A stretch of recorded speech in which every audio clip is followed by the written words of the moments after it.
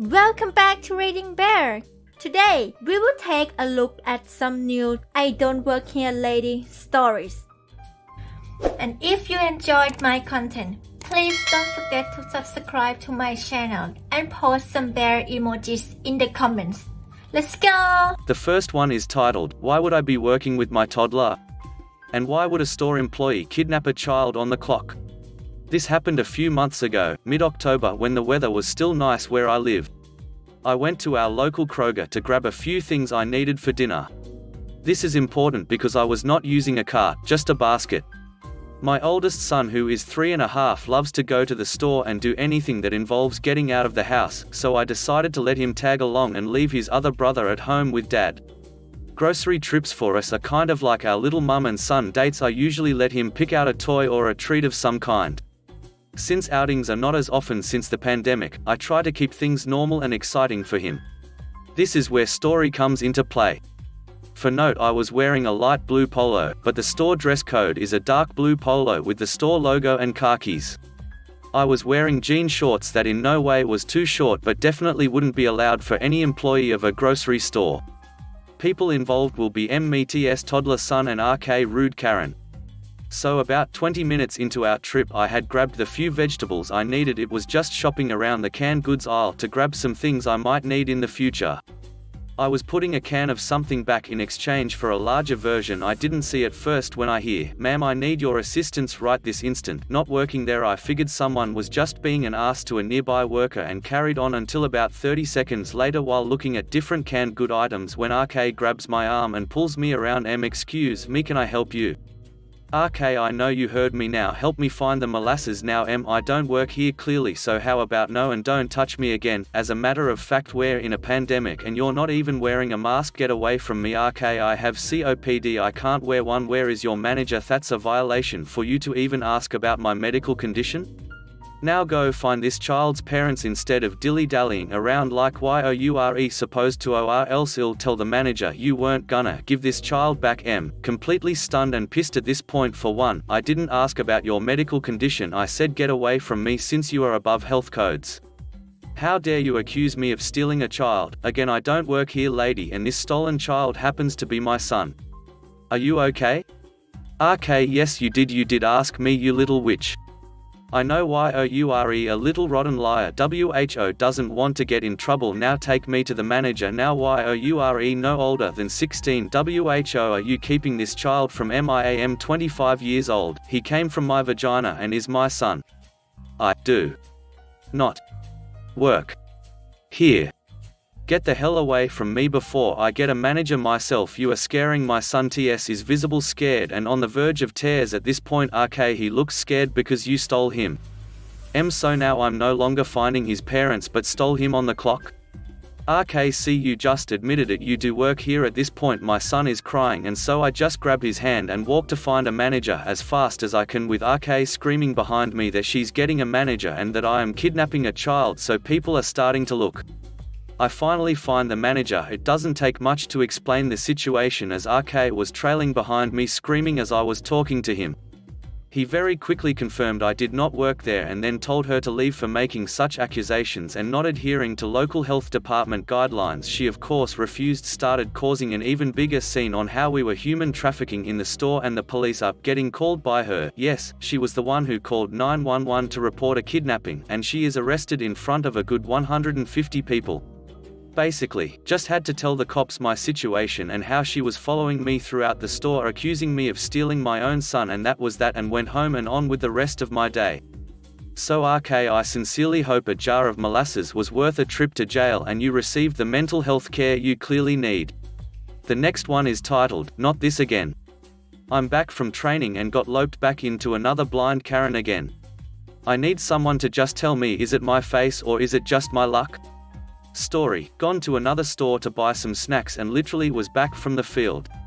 The store was relatively empty with a few employees around. I just started to choose the snacks I want to get when I heard the dreaded, "Karen, I need to find some item I have no idea about."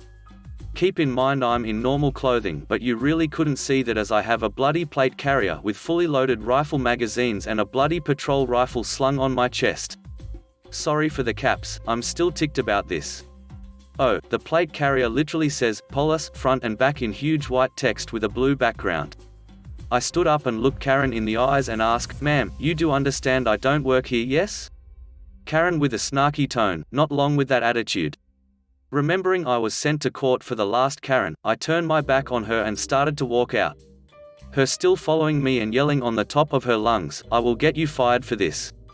Eventually she walked out behind me and the alarm went off. Now the security held her back because she was now considered stealing. And just my luck, they needed a cop to judge the situation. I stayed around and the store wanted to press charges for attempted theft. Cuffed her and I went back in to buy the snacks, now with a cussing and kicking Karen in the back seat. Pissed off, I drove back to the station like a man on a mission and shoved her in the holding cell and dropped off the documents and got the heck out. I was done with the last one and training got my mind off it for a good chunk of 3 months, got back literally a day ago and now this. This happened a few hours back. I'm writing this in anger so I will rewrite anything wrong above. Thanks in advance. The next one is titled, Same Karen Twice in 2 Weeks. The cast. Me, BF, one of my besties, BFC, bestie's child, CK, Crazy Karen, WM, Walmart manager, DS1 and DS2, deputy sheriffs, being the year of pandemic and when things were sort of getting back to normal at the beginning of the summer with retail stores.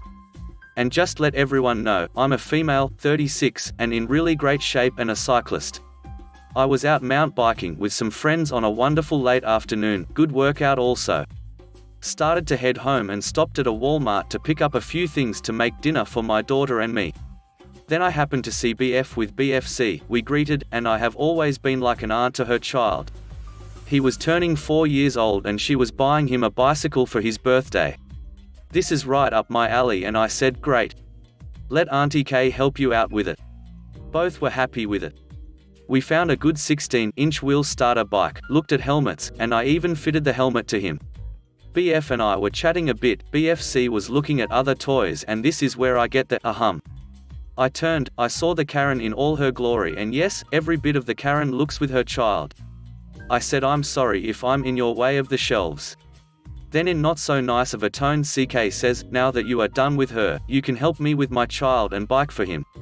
Me, "Sorry ma'am, I don't work here, and I was just helping my friend with her son." CK, "Yes, you do, you are wearing cycling clothes." Me, "I just got finished with a ride about an hour ago and here to pick things up and saw my friend just helping her. I'm sure one of the employees would be glad to help you and I really don't work here BF, she doesn't work here lady." CK, "You need to butt out and shut up, I wasn't talking to you." Me, "OMG. Let's go and get away from this crazy lady." CK, "What? How dare you call me that? I will have you fired." Me, trying to stay calm and I repeated, "I don't work here. My friends always say that I am scary when I'm mad." Being a tall woman, 5 feet 10 inches, and fit. I'm not a small woman. We tried to walk away and CK grabs my arm. I pull out of her grip and tell her, "If you touch me again, I will have you arrested." I try to walk away again, and she grabs my cycling jersey. CK, "You are going to help me and I'm going to report you to the manager also." Me, "Let go of my jersey. You are ducking wingnut." Then a Walmart manager comes around the corner and CK screams at him, "You need to fire your employee for not helping me." WM, "Ma'am, she doesn't work here, and you need to let her go before I have you escorted out the door." CK, "How dare you treat paying customers this way?" Me, I pull my jersey from her grip and she tries to slap me. I grab her wrist in mid-flight and spoke, "You have now done it lady," and twisted her arm behind her. CK is now yell assault and screaming about how bad I am hurting her arm as I pull up behind her back. I do have a lot of fighting training. Judo and some MMA. My BF is recording it all on her phone and trying to BFC calm at the same time. Me to WM, "Call the sheriff department right now, I'm having her arrested." CK, "Let me go. I will sue you all. You are all going to jail." Me, "I don't think so." I wrenched her arm up harder, her kid crying, and escorted her up to the front of the store as we waited for someone from the sheriff's department. 2 deputy sheriffs walk in and I knew them both from having to use the sheriff's department a lot in my line of work. I let go and CK screams, "Arrest her now for assaulting me." DS1 of CK, ma'am. You need to calm down right now. CK, no. She assaulted me. Me, BF, and WM just stood there and waited for the DSs to handle everything and answer anything that was asked to us. DS2, okay, what is going on here? CK, you know this witch. Arrest her. DS1, you need to be quiet or I'm going to arrest you. I was feeling bad for her child, he was crying as another Walmart employee tried to keep him calm. CK kept screaming and then they cuffed her as WM and BF talked to DS2 about what happened. I didn't want to press charges, because I didn't want to spend time in court with it all. I spend enough time in court with my line of work. She was banned from that Walmart. WM apologized for everything and gave my BF and me $50 gift cards. I handed mine to BF, which paid for the bike and helmet. I never got my items to make dinner as I called my daughter and told her we were ordering out. I thought that would be the end of this and would never see that woman again. I was wrong. Add to the cast. Office manager, 2 weeks go by and I'm in my office at work and I told everyone in the office about what happened at this Walmart. By the way, I own a home rental business, family owned. I spent my whole life in this business and took over when my parents retired. Nice size business with 40 employees from office to maintenance. This one fine day, one of my office employees come back to the office with this couple. I was in my office with the door shut. But my employee introduced them to my office manager, CEO, and they were going to file and sign final paperwork on a home rental.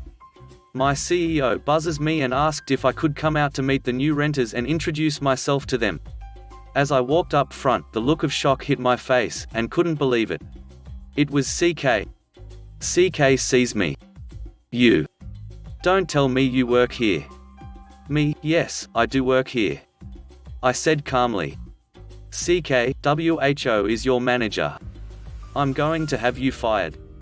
Me, I see her husband, this poor cook, now turning red from embarrassment and then saying and pointing to my OM.